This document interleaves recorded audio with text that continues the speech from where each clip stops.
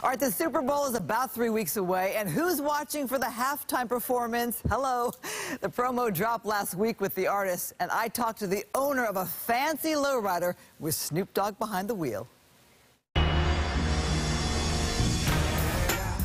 It's the one and only Double G. Snoop Dogg. The road to the Super Bowl. Snoop Dogg gets the call. Hold up.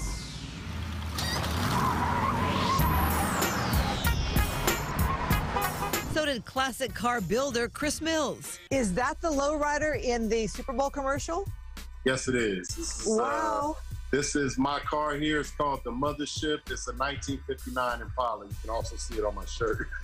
Mills is the owner of Stealth Motorworks in Van Nuys. We build classic cars, restoration. We do pretty much anything, make a car a dream car for anybody that wants something that they can't handle on their own.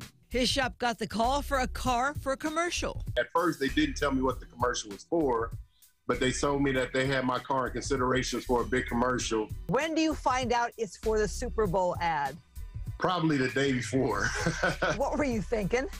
I was pretty excited about it because I know Dogg pretty well, and I was looking forward to, one, having him be the one to get behind the wheel. I knew he wouldn't be doing too much driving, but I was excited that my car would be a part of that commercial.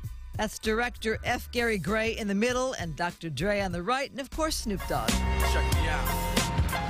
I'm representing for the gangsters all across the world. You can see Snoop was in the trailer getting pulled around in the car, and they made it look like he was actually doing the driving, but I was the one that was behind the wheel doing all the driving. But we know Snoop has a love affair with the lowrider going back to 1999 with Dre.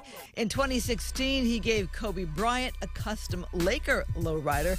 And last year, we caught up with the Rider Gang Car Club created as an outlet during the pandemic by Snoop's business partner, Big Percy. How big a deal is it to have the rap scene represented at the Super Bowl? I think it's iconic LA. I think that's what our culture is all about.